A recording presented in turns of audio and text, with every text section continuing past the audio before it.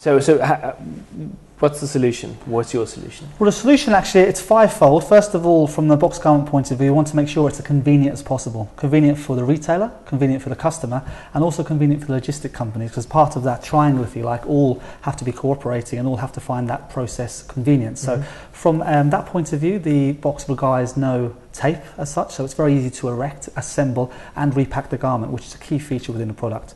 From a quality perspective, the patented design, which is worked on for many, many months, testing small and large quantities, far and wide in terms of shipments, the quality was a real key feature, and we got to the bottom of that through trial and error essentially. But now we've got a product and through that design that we're very, very confident will arrive on a customer's doorstep in premium condition. And more importantly, which leads me to my third point, is the returns aspect. It will also go back to the retailer in a state whereby they could resell that. And that's one thing I've really found, that retailers have had a lesser chance of reselling goods at the same quality that they went out initially, simply because life takes hold, transport obviously, in rainy weather, snowy weather, long distances, the boxes get damaged and the garments potentially can get damaged as a result. So that was another feature.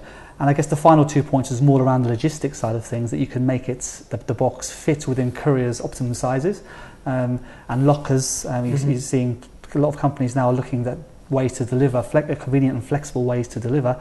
Lockers being an example of that. Our box garment parcel delivers to all lockers. It fits perfectly within their dimensions, and from a logistics point of view, it fits perfectly within couriers' optimum sizes from a volumetric perspective. So those 5 points were the pillars of why it existed, and the solutions therefore we found through the design and our experience so far.